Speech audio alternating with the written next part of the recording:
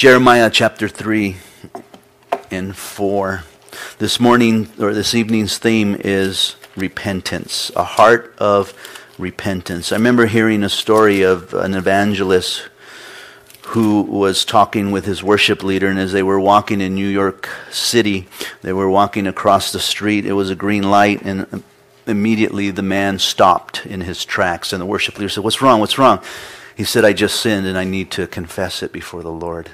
And that's a heart of repentance, a heart that's open to himself to see that I've got sin in my life and I need to take care of that before my Lord and Savior, before I even take another step. So having a heart of repentance. In these two chapters, God will be asking Israel to repent several times. Several times. His hand just goes out over and over and over again. They don't repent. They don't turn from their ways, but God keeps asking them to repent and to stop doing what it is that they are doing because they're into idolatry. Idolatry. Now, idolatry in the Old Testament is that they would make idols, wooden idols, golden idols, out of metals and so forth. And then they would take these idols and they would put them on hills. And they have altars and they do sacrifices. And they would come and they would worship before these sacrifices. God didn't like that because these things came between Israel and God. They became idols. They were the in-between. And in fact, they forgot God and began to worship these idols. Today, we don't worship idols. That's kind of silly. But yet there are cultures that do. Catholicism still does. They won't tell you that they do, but they pray to statues. They go into a little area of the church and they light candles and there's a statue there of St. Nicholas or St. Thomas or whoever it is, and they're praying to this idol that hopefully this idol will be able to convince God, in their favor and so forth. So that still happens to this day. But not as prevalent as it was back then. Today it's more subtle, and Paul understood that. God understood that. And so he said, covetousness is idolatry.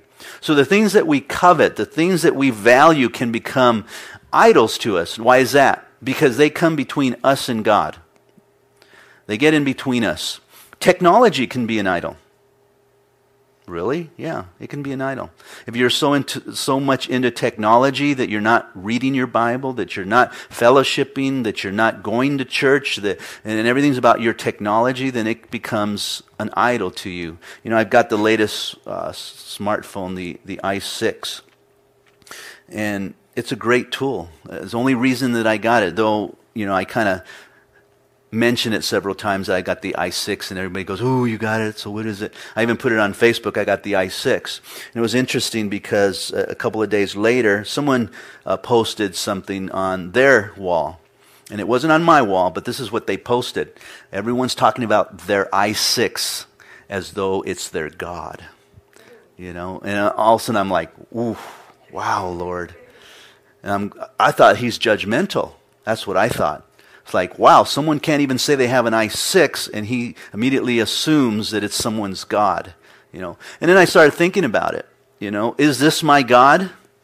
No, this isn't my God. I know who my God is. This does not come between me and my God. I'd throw this away in a flash. The only reason that I have this is because it is an amazing tool to use for the ministry. It is amazing. I can keep track of all my appointments right here. And they tell me when my appointments are coming, days in advance. So it helps me to stay organized. I have Bible studies on here. I have MP3s of studies. I can listen to K-Wave on here. I get all kinds of messages and studies and resources for the Bible. Is it my God? No. I've got notes on here. It's amazing. This thing does everything.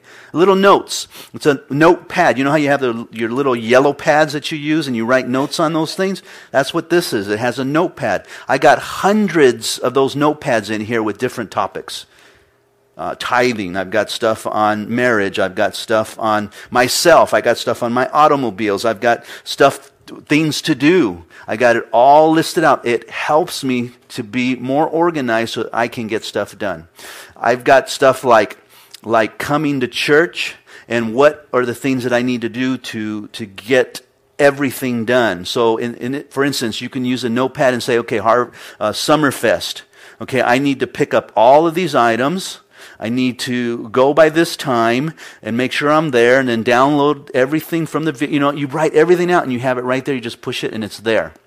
You don't have to go on into a filing cabinet and look for it. Where did I put that thing? You don't have to go look on a shelf. It's all right here, listed in alphabetical order. It is an amazing tool. I get calls, I get texts, all on this phone itself. And that's just a little bit of what it does. There is so much more that I can do. I can register. I was just looking up earlier to go to a nuts and bolts on expositorial teaching. That's going to be in Menifee. I need to check into a hotel. Boom, just push a couple of buttons. There's a motel just down the street from there. And I can check in just like that. I mean, it is an amazing tool. Is it my God? No. Can it become an idol? Yes. Yes, it can.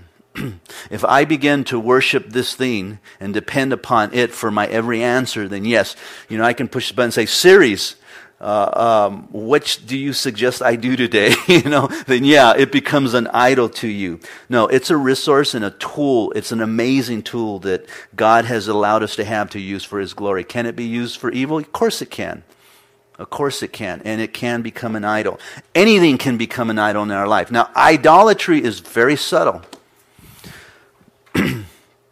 You have to have a sensitive heart to the Lord in order to pick up idolatry.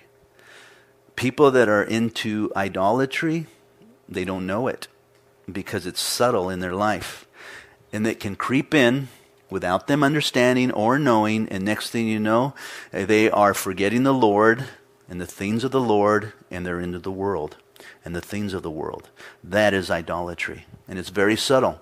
You have to have a heart that is in love with Jesus, and when you're in love with Jesus, and if you offend them, then if you offend Him, you know it right away. I don't know if you have ever done that with or experienced that with your spouse. When you know that maybe you said something and you hurt them, you just know. You can tell by their demeanor, the look on their face, or the way that they respond, and you go, oh, I didn't say the right thing. Like, I'm sorry. I didn't come out the way that it should have came out. That is not my heart. I want you to know that I love you, and I'm going to do whatever it takes, to make this right and so forth. You just know because you have a relationship with that individual. And so it is with God. When you have a relationship with God, and it's an intimate relationship, it's a daily relationship, and you hear His voice because you know He hears yours, then when something tries to creep in, you know, hey, that shouldn't be there. That can become an idol. That can come between me and the Lord, and then it becomes what we call an adulterous relationship, and that's what God calls Israel an adulterer. They are into idolatry towards God. Look at verse 1 of chapter 3. He says, they say, if a man divorces his wife and she goes from him and becomes another man's, may he return to her again. Would not that land be greatly polluted? But you have played the harlot, and many lovers, yet return to me, saith the Lord.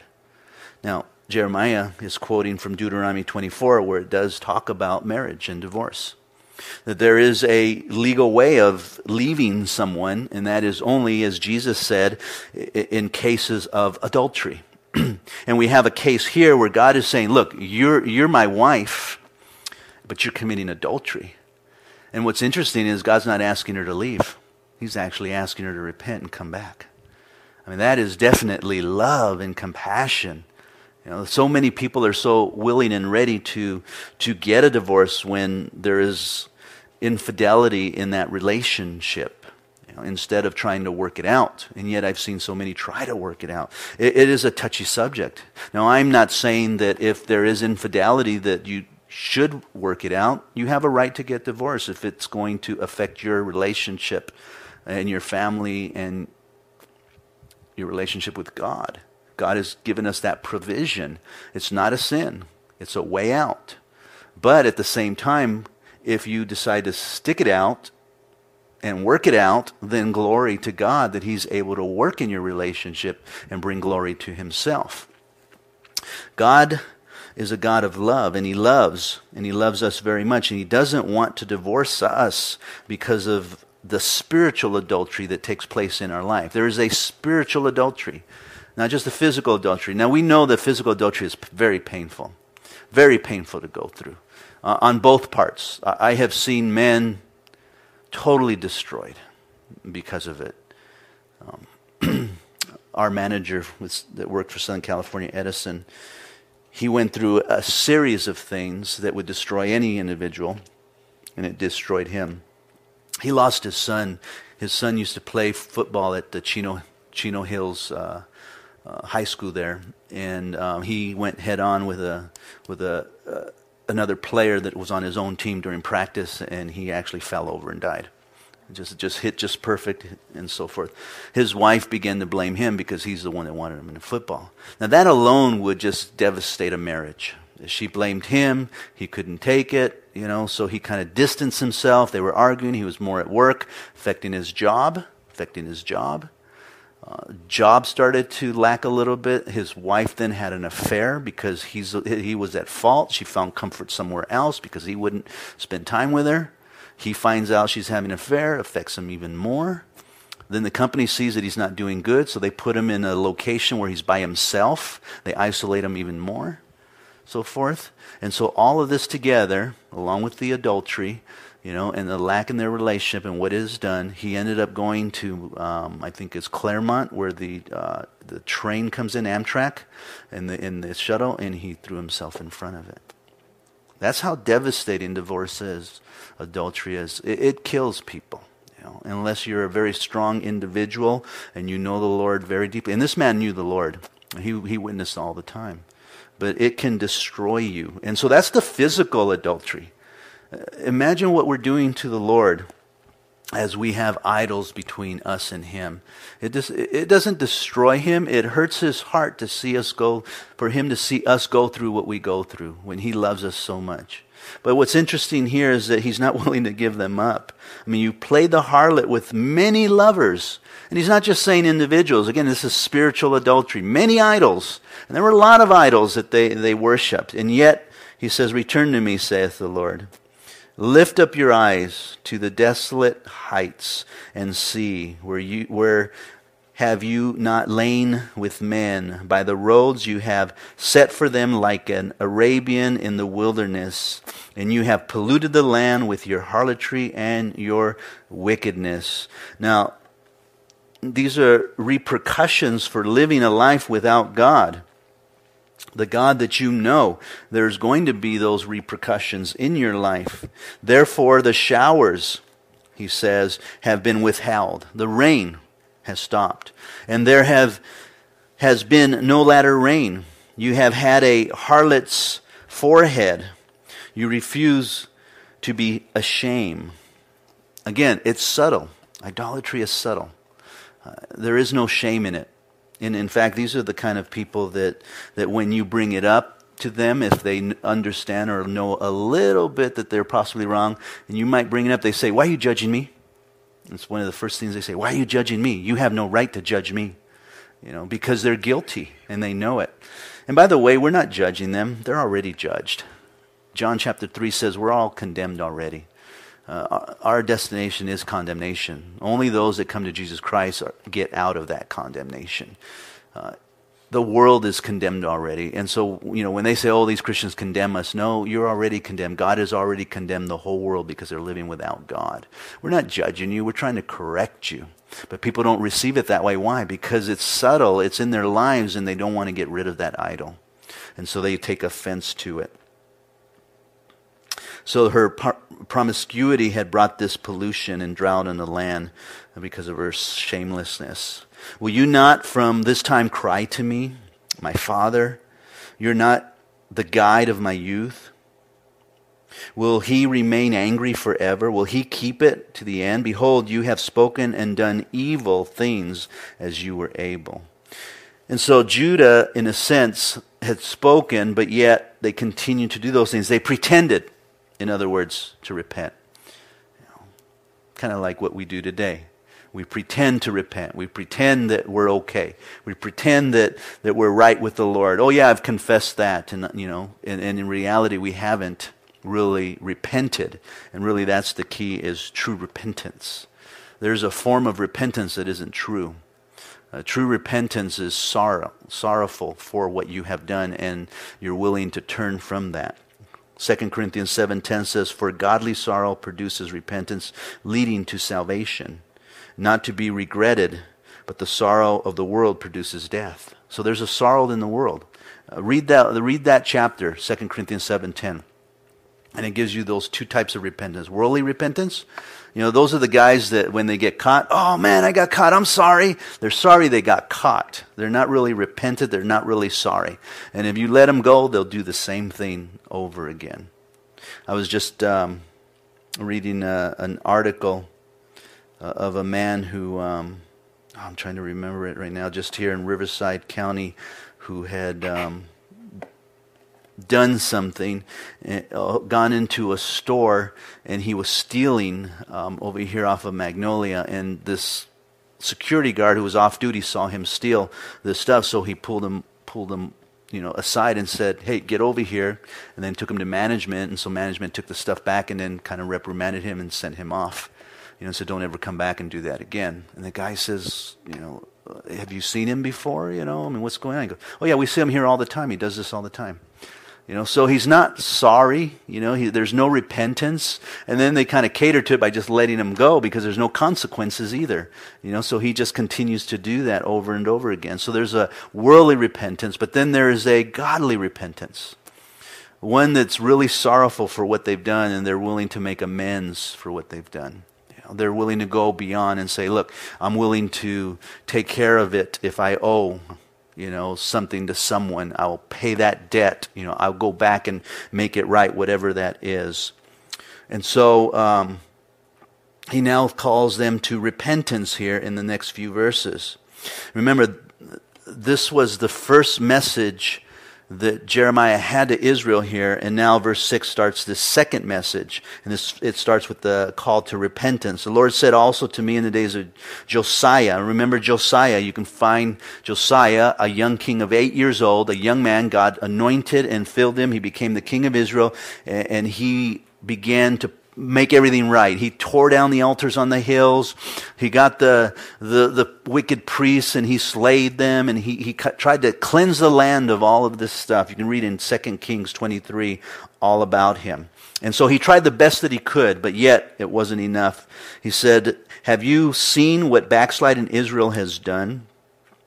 She has gone up on every high mountain and under every green tree, and there played the harlot." Again, speaking of the idols. "And I said, after she had done all these things, return to me, but she did not return.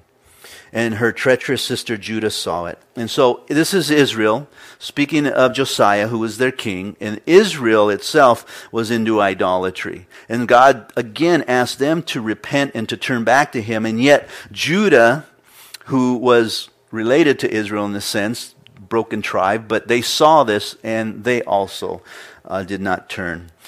"Then I saw that for all the causes for which backsliding Israel had committed adultery, I had put her away and given her a certificate of divorce. Yet her treacherous sister Judah did not fear, but went and played the harlot also." So God divorced Israel because of this adultery. Now, it wasn't a permanent divorce, because God made a covenant with Israel and he would be faithful to that covenant. But in a sense, he's saying, "I'm letting you go right now, and you can experience what you have begun, and you will also experience the repercussions of that." I find it's interesting that I see a lot of people who have gone through the road of divorce, get married, and then get divorced again, and then get married and then get divorced again. That says something. It should say something to them. They're not wise, first of all. They're not doing something right. They're just jumping around until hopefully they get lucky, I guess, in their mind, instead of depending upon the Lord and being faithful to what the Lord has said in his word. Really, and that's the key in itself, is what has God said? Is this word the truth? Do you believe it from Genesis to Revelation, and are you applying it to your life? Because if you are, then your relationship's going to prosper and be fruitful. That's just the word. That's what the word of God does. It's seeds that are planted in a good heart, and when it grows, it brings forth good fruit. The reason that there's bad fruit is because we're not applying it. And it's just that simple. You might be saying, well, wait a minute, you don't know my situation. It doesn't matter. If you apply the Word, God promises that there will be fruit there. And if there's no fruit, then something else is going on. I'm talking about fruit. I'm not talking about troubles and trials. That's something different. I'm talking about fruit. There's fruit because this is good. When you eat of the Word of God, you're going to be healthy. And then you will be in a healthy relationship. Now, it doesn't mean you won't go through trials and struggles, and God's building that relationship up in individuals also. But we need to stick with the Word of God. It's really that simple. Verse 9, so it came to pass through her casual harlotry that she defied the land and committed adultery with stones and trees. And yet for all this, her treacherous sister Judah did not return to me with her whole heart, but in pretense, says the Lord. And again, highlight that, whole heart. It's a pretense. God wants our heart more than anything else. God doesn't want your wallet. God doesn't want your service. He doesn't even want your lip service. What God wants is your heart. That's the key to our relationship with God, is the heart. In Mark chapter 7, verse 5, the Pharisees and scribes asked Jesus, why do your disciples not walk according to the traditions of the elders, but eat bread with unwashed hands? What they were saying was, hey, we wash our hands and we keep the traditions of our elders. See, we're good. We do what's right. How come your disciples don't do that, and yet you have a relationship with them? That was the question. We're right on. We do everything right. We've got the right perspective. We've got the plan. God is our father. Abraham is using us in a sense. So why is it that your disciples aren't following the traditions of the elders? And he answered and said to them, well, did Isaiah prophesy to you hypocrites? As it is written, these people honor me with their lips, but their hearts are far from me. Wow. Who can read hearts? I can't, but God can. And Jesus says, you're hypocrites. You say you follow the traditions of our Father. Another place, Jesus says, you keep the commandments, but yet you don't honor your father and your mother, which is one of the 10 commandments, and they weren't doing that. And so they were just saying it because of their lips. They wore the robes, they wore the phylacteries, they were on the corners, they threw dust themselves because they were fasting and praying and so forth, but it was all lip service. There was no heart service. There's a big difference there. A heart that is broken before the Lord is a heart that weeps before Him. A heart that is cold has no response whatsoever to God. It doesn't have a desire to please God. Only a heart that is in love with God and a broken heart will serve the Lord. Our hearts need to be broken. Our hearts need to be the Lord. Does it break you when you sin, or do you blame others? It's not my fault, someone else did it. No, you don't understand. No, you don't get the picture. No, you don't get it. Because when you sin, God says you don't sin against man, you sin against God. It's our relationship with God. And He wants your heart because He loves you that much. He came to die for your heart, to have that relationship with you. But yet they honor with their lips, and their hearts are far from me, He said. And in vain they worship me. They come to church and they're sinning all week long, and they come to church and they're praising God. Hallelujah. Praise you, Jesus. We love you, Lord.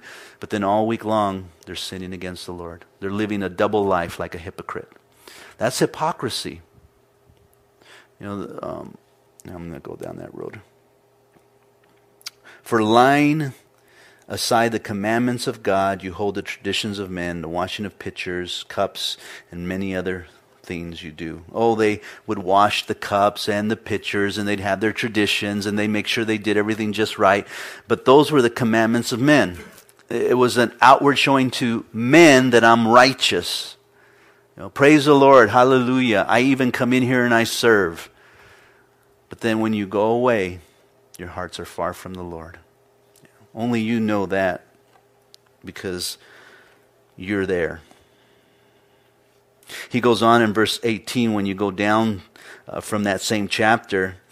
So he said to them, are you thus without understanding also?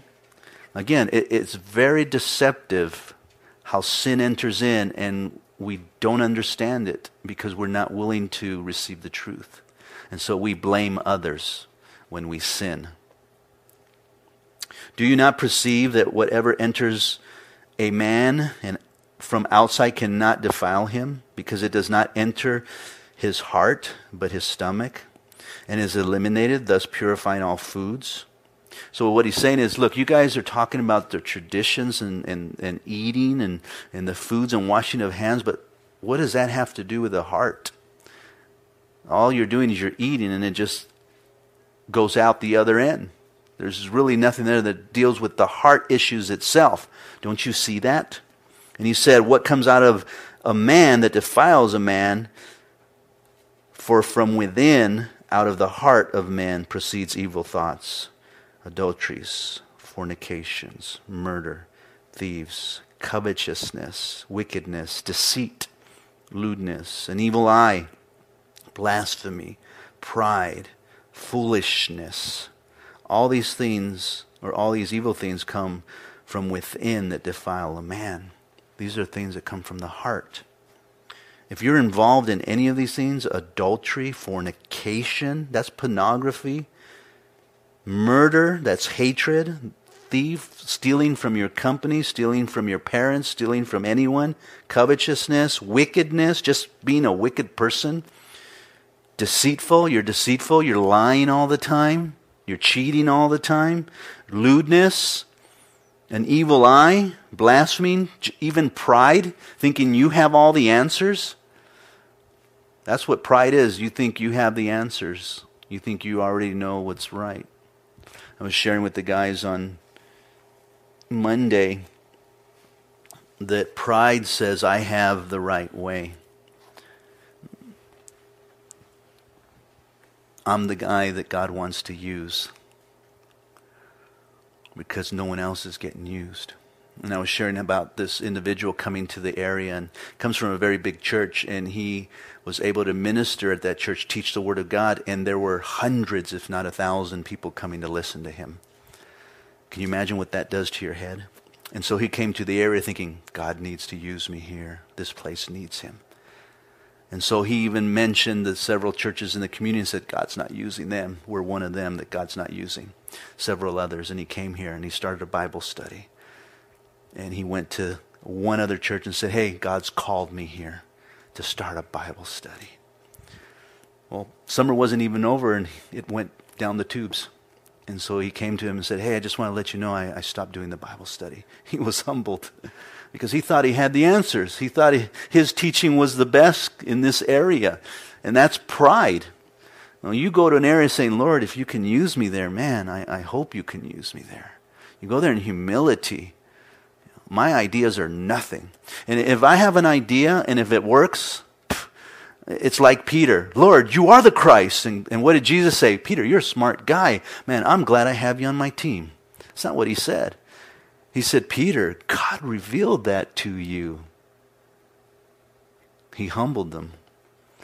If I have a good idea, it's not my idea. It's God's idea. And if it works, especially, it's God's idea. We need to be careful. God wants our hearts. Don't be deceived. Don't be deceived. Have I really made a full commitment to God with my heart? Because God is calling us away from this world. He doesn't want us to be a part of this world. Listen to 1 John 2:15. Do not love the world or the things in the world. We're not to love this world. We're not to love these technology. These are things that help us with the ministry. But if you're in love with the world and the world comes between church and you, then you're in the world. And anyone who loves the world, the love of the Father is not in you, John says. John 2:16, for all that is in the world, the lust of the flesh, the lust of the eyes, the pride of life, is not of the Father, but is of the world. Is of the world.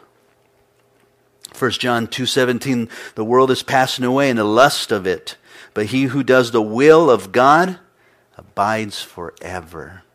That's forever. That's where we should be at, doing the will of the Lord and abiding forever. But the lust of the world will only perish. Moses said, sin is pleasurable, right? But it's only for a season. Oh, you might have some fun with it, but it's only for a season, and then you stand before God. Remember what 2 Peter 1:4 said, having escaped the corruption that is in the world through its lust. We have escaped from it, that we no longer are held by it. And so we love the world less, and we love God more. And so we show the fruit of that by serving the Lord even more. Now he calls them to repentance again for the second time. Go and proclaim these words towards the north and say, return, backsliding Israel, says the Lord, and I will not cause my anger to fall on you. For I am merciful, says the Lord. I will not remain angry forever. Only acknowledge your iniquities. Boy, highlight that one. That's all God wants, is just acknowledge your sin on a daily basis. Don't cover it up. I didn't lie to you. Come on, you're lying. Stop it. God isn't going to honor that. I didn't do that. You're lying. You did do it. Be honest before the Lord, because God already knows, and so you can't hide things from God. Proverbs says in 28:13, whoever conceals their sin does not prosper, but the one who confesses and renounces them finds mercy. That's what I want to do, is find mercy. And so immediately when I sin and I know I'm saying, Lord, forgive me. Please forgive me. Help me with this, Lord. I don't want to continue on in this. Help me, Father. I do this all day long. Lord, if I had pride right now, Lord, get rid of it, Father. If I spoke out of turn, Lord, stop me, Lord. Stop me, Lord. And so being a person that confesses all day long, not concealing your sin, but confessing it to the Lord. I'm not telling you to go tell people. I'm saying confess it to God, between you and Him. That's what it's about. That you have transgressed against the Lord, and so confess it, because you've sinned against God, and have scattered your charm to alien deities under every green tree, and you have not obeyed my voice, says the Lord. Return, O backsliding children, says the Lord, for I am married to you. I will take you, one from a city and two from a family, and I will bring you to Zion. The next few verses now, he speaks of the millennium age. And so you can see it pretty clearly as he talks about the things that will be happening during the millennium, that 1,000-year reign. And I will give you shepherds according to my heart, who will feed you with knowledge and understanding. Do we have that right now? Not everywhere. There are a few good shepherds who are out there, who have a heart to share with God's people. And if you have a pastor who has a heart for God's people, then you have a good shepherd. I know that that's my heart, is to feed God's people. And that's why we go through the Word of God chapter by chapter, verse by verse, so that we understand it all, what God is saying, and just expound on the text itself. I want to see people grow. I hope that people will understand what Jesus is saying, and I hope that I relay the message that Jesus loves people, that loves you and cares about you, and all these other things, idolatry and sin, only harms you. It destroys you. It doesn't help you, and so you need to work on getting rid of that stuff in your life. That is my hope. My hope is to restore those who don't understand. There's a principle that is taught to the pastors at Calvary Chapel. We don't have manuals, We don't have manuals that we go to, okay, when this happens, this is what you do. What they say is, you teach your people what you have learned. And so what you have experienced with God and in your relationship, then you teach your people those things, and they'll learn them too. And so what you go through, I've been through. And when I share with you on how to handle that, or how to get rid of something, or how to work and serve the Lord, it's all through the experience that I had in serving the Lord. Very important. I shared with you about the phone. I know that when you're serving the Lord, there's a lot going on.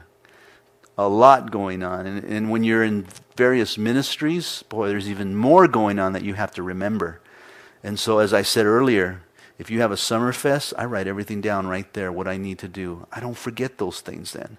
And I'm not running back and forth, wasting time and being an unfaithful steward. I write it all down. I know exactly what I need to do. And I make sure everything gets covered so that it doesn't affect the ministry, doesn't affect people, doesn't, to the best of my ability. I mean, obviously, you're not perfect, but you do the best you can with what you have. And you strive to be the best. But when you just come in and not do everything, you just come in lackadaisical and want to just sit around and talk and not do anything and not fulfill everything, then you miss things, and then the ministry doesn't run well. And so I've just been taught what I've been taught, I teach to others. That's a good heart, because we want to serve the Lord to the best of our ability, and we want to present ourselves before God. And so the whole purpose here, as he's saying, is that God will raise up those men. Then it shall come to pass, when you are multiplied and increase in the land in those days, says the Lord, that they will say no more, the ark of the covenant of the Lord. It shall not come to mind, nor shall they remember it, nor shall they visit it, nor shall it be made any more. In other words, the ark of the covenant is not needed during the millennium, because the Messiah is there. So there's no need for it to even think about it. The ark was the ark of the covenant that God had put the tablets in, and Aaron's rod and so forth, and they carried it everywhere. And it was a sign to them of God's covenant with Israel. It's lost to this day. We don't know where it's at, but we think about it constantly in Israel. They say they're gonna bring it back during the tribulation period, and the Antichrist will desecrate it there in the temple. But he's saying during the millennium reign, that is after the tribulation period is over and 1,000 years reign, there's no need for it. We don't even have to think about it at that time. In those days, the house of Judah shall walk with the house of Israel. In other words, God's people will be united. And they won't be arguing and fighting anymore. And they shall come together out of the land of the north to the land that I have given as an inheritance to your fathers. But I said, how can I put you among the children and give you a pleasant land, a beautiful heritage of the hosts of nations? And I said, you shall call me my father and not turn away from me. Another call of repentance again. Surely as a wife treacherously departs from her husband, so you have dealt treacherously with me, O house of Israel, says the Lord. A voice was heard on the desolate heights, weeping and supplication of the children of Israel, for they have perverted their ways. They have forgotten the Lord their God. Return, you backsliding children, and I will heal your backsliding. Indeed, we do come to you, for you are the Lord our God. Truly in vain is salvation hope, for from the hills and from the multitude of mountains, truly in the Lord our God is salvation of Israel. They're pretty much saying it's in God and God alone we've come to you. We know that you're the Lord. That's why Jesus can say, I'm the way, the truth, and the life. No one can get to the Father except through me. There's only one way to heaven, and that is through Jesus Christ. All other ways are sinking sand. It's through Jesus alone. Very narrow is the way. Truly in vain is salvation hope, for from the hills and from the multitude of mountains, truly in the Lord our God is salvation of Israel. For shame has devoured the labor of our fathers from our youth, because of the sin, their shame. The labors of our fathers from the youth, their flocks and their herds, their sons and daughters. We lie down in our shame, and our reproach covers us, for we have sinned against the Lord our God. We and our fathers from our youth, even to this day, and have not obeyed the voice of our God. Now we come to chapter 4, and I think that we can get this done.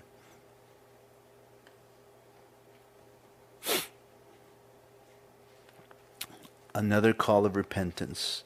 If you will return, O Israel, says the Lord, return to me, and if you will put away your abomination out of my sight, then you shall not be moved. You shall swear, the Lord lives, in truth and judgment and in righteousness the nations shall bless themselves in him, and in him they shall glory. Another call, the fifth call now of repentance in verse 3. Thus says the Lord to men of Judah and Jerusalem, break up your fallow ground and do not sow among thorns. Circumcise yourselves to the Lord. Circumcision was a covenant that God made with Abraham as a sign to them that God would keep his covenant by multiplying them as a nation. And they weren't doing that because of the idolatry. So he says, circumcise yourselves and take away the foreskin of your heart. You men of Judah, the inhabitants of Jerusalem, lest my fury come forth like fire and burn so that no one can quench it because of the evil of your doings. Now notice he said, circumcise the foreskin of your heart. It was not necessarily the actual foreskin, but it was the heart that he was looking to be circumcised. Because our hearts are attached to the things that we love. When you're into idolatry, by the way, a person can be an idol to you. If you're in love with somebody so much that it comes between you and God, that's idolatry. Your heart can be attached to that person so much. That's why it's so important that I not love my wife that much, because it can sometimes get in the way of my relationship with God, because I love her to death. I love her to death, but I have to love God more than my wife even. And she has to love God more than she loves me. And that's evident to me because she's still with me. Because if she didn't love God more, she would be gone a long time ago. But she loves God enough that she sticks it out with me with all the garbage that I give her. And so we need to detach our hearts from these things and attach it to God. God wants our hearts. He's a person and he's real, and he wants that relationship. Again, now he pronounces a woe upon them. Verse 5, declare in Judah and proclaim in Jerusalem and say, blow the trumpets in the land, cry, gather together, and say, assemble yourselves and let us go into the fortified cities. Set up the standard toward Zion. Take refuge, do not delay, for I will bring disaster from the north and great destruction. The lion has come up from its thickets, and the destroyer of nations is on his way. He has gone forth from his place to make your land desolate. Your cities will be laid waste without inhabitants. For this, clothe yourself with sackcloth, lament and wail, for the fierce anger of the Lord has not turned back from us. So, in other words, he's going to bring this nation down, and they're going to destroy them in Jerusalem and take them into captivity. So he's giving them up for a season. Then I said, verse 10, O Lord God, surely you have greatly deceived this people in Jerusalem, saying, you shall have peace, whereas the sword reaches to the heart. At that time it will be said to this people and to Jerusalem, the dry wind of the desolate heights blows in the wilderness towards the daughters of my people, not to fan or to cleanse, a wind too strong for those. These will come for me. Now I will also speak judgment against them, that is, those nations.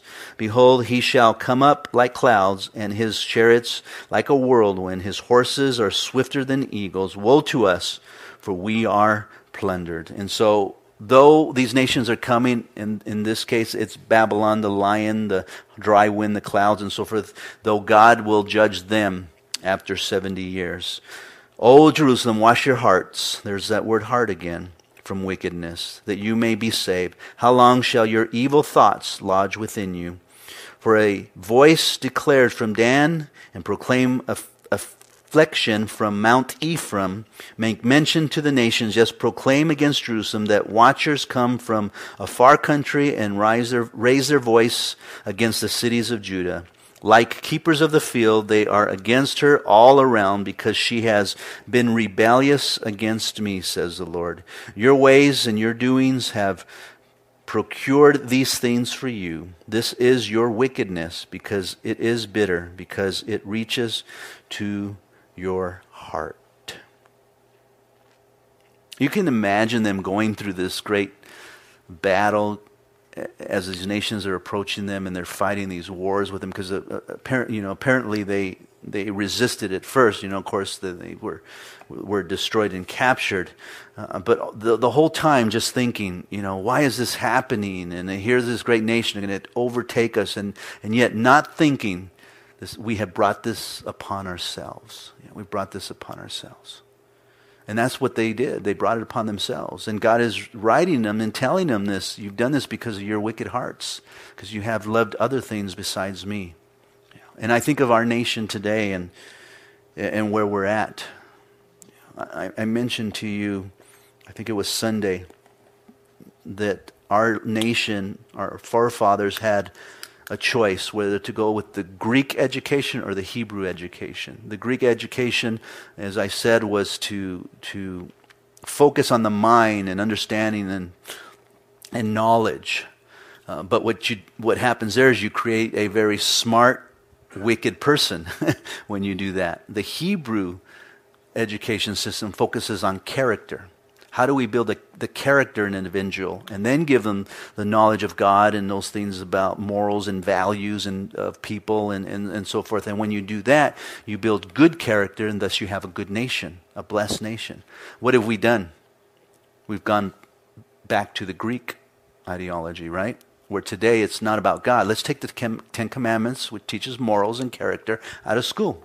Let's take prayer out of school. And let's just teach strictly knowledge and information that they're capable of doing it themselves, that we all evolved, and so there's no value in people. We're just a part of a system, and so people don't value one another. It's sad when an individual doesn't value another individual. That they're so self-centered and selfish, they don't even consider another individual whatsoever. From what I understand, serial killers are like that. They have no emotional sense of moral value. They can go in and kill a person, and as the person's laying there dead, get hungry and then sit down and just eat. And not even think it's strange, because they're so numb to it. They have no feelings. And that's what we've created in our society with these young children and now adults in corporate America. And so they can come in and take all these elderly people money and say they're investing it, and the whole time they're just keeping it themselves and not feel remorse for it whatsoever, because they're so selfish and because we evolved, and it's about the survival of the fittest and how much we can take advantage of other people. I was reading an article today about Riverside County that in the early 1900s there was a group of men that belonged to an association, and they did that here in Riverside County. The bridge that goes over to Norco, over the Santa Ana River, I guess the person that got elected to the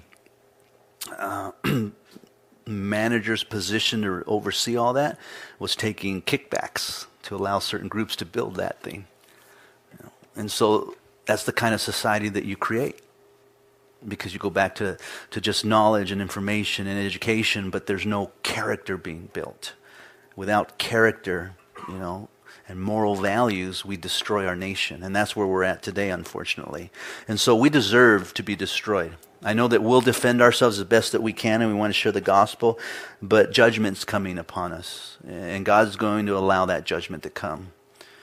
Even within the Christian church, it's sad that the churches don't vote to change the way that our nation is.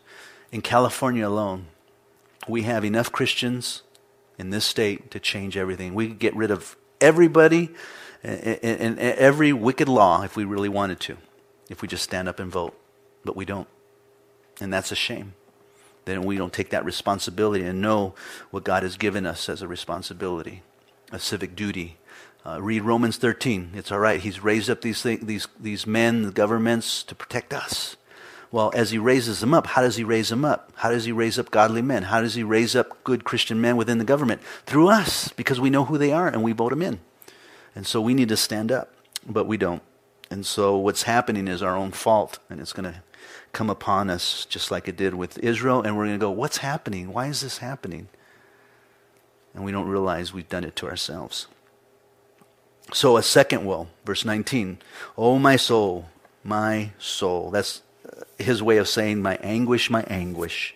I am pained in my very heart. My heart makes a noise in me. I cannot hold my peace because you have heard, O my soul, the sound of the trumpets, the alarm of war. Destruction upon destruction is cried, for the whole land is plundered. Suddenly my tents are plundered and my curtains in a moment. How long will I see the standard and hear the sound of trumpets? For my people are foolish. They have not known me. They are silly children. They have no understanding. They are wise to do evil, but to do good they have no knowledge. I beheld the earth, and indeed it was without form and void, and the heavens, they had no light. And behold, the mountains, and indeed they trembled, and all the hills moved back forth. I beheld, and indeed there was no man, and all the birds of the heavens had fled. Behold, and indeed the fruitful land was a wilderness, and all the cities were broken down at the presence of the Lord by his fierce anger. For thus says the Lord, the whole land shall be desolate, yet I will not make a full end. Yet I'm not done. Yet there's still hope. I love that about the Lord. He's still waiting for us to repent. For to this shall the earth mourn, and the heavens above be black, because I have spoken. I have purposed and will not relent, nor will I turn back from it. The whole city shall flee from the noise of the horsemen and bowmen, and they shall go into thickets and climb up on the rocks. Every city shall be forsaken, and not a man shall dwell in it. And when you are plundered, what will you do? Though you clothe yourself with crimson, though you adorn yourself with ornaments of gold, though you enlarge your eyes with paint, in vain you will make yourself fair. Your lovers will despise you. They will seek your life. For I have heard a voice as of a woman in labor, the anguish as of her who brings forth her children, her first child. And the voice of the daughter of Zion bewailing herself, she spreads her hands, saying, Woe is me now, for my soul is weary because of murderers. And you can just picture that. Why is this going on? Woe am I. This is not fair. This is not right. And yet we brought this destruction on ourselves.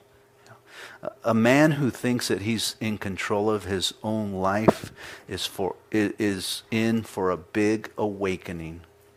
When God brings that judgment. When God brings that judgment. Many a men think that they're in control, and as soon as something happens, whether they get sick, whether disaster comes upon them, they realize they have no control over their life whatsoever. None whatsoever. And they have to learn to live in the conditions and in the fate that they're in, not knowing what the end result will be. See, the world will live that way. Okay, I got hurt. I'm not in control here. I can't change my situation. So what do? I adapt. I either become an alcoholic, a druggie, so I can cope with it, or I take prescription drugs and deal with it that way, or I just listen to what the doctors say, I limit myself, and I just figure out, I'm a cripple for the rest of my life. A Christian will realize God has a purpose and a reason for this. And I'm going to glorify God in it. I'm going to serve him to the best of my ability. I'm not going to stop. I'm going to give him glory forever and ever until the day that I go home, because one day I will be restored. I will be healed. And God will give me a new body. That's the Christian view, which is different than the world view. So as we go through these things, and we're going to go through them. I was just listening to Brigitte Gabrielle, and she was saying that they have... Secret Service has said there's about 100 or so ISA terrorists in the United States right now. She says there's another 400 that they don't know of, that they know are here, but they don't know them. And so things are going to start happening, and we're in for a big awakening. They almost had me convinced. Some of the people on Fox News and others were saying this is isolated, because the president's trying to isolate the situation, saying this is something that's happening over there. And so it's not our problem, but it's other nations' problems, and everyone needs to kind of get involved. So he's trying to do it that route. But he's not telling us the truth of what's happening here. And it's happening here. Sharia law is even infiltrating in some of our states. They're trying to interweaved Sharia law with our Constitution. So we're going to be in a big rude awakening when all of a sudden these things happen, and we're going to go, what happened? Yeah, well, we were asleep. That's what happened. We need to wake up and see what's going on, and vote and pray and seek the Lord, and hopefully save as many souls as we possibly can before the Lord comes, because we're living in the last days.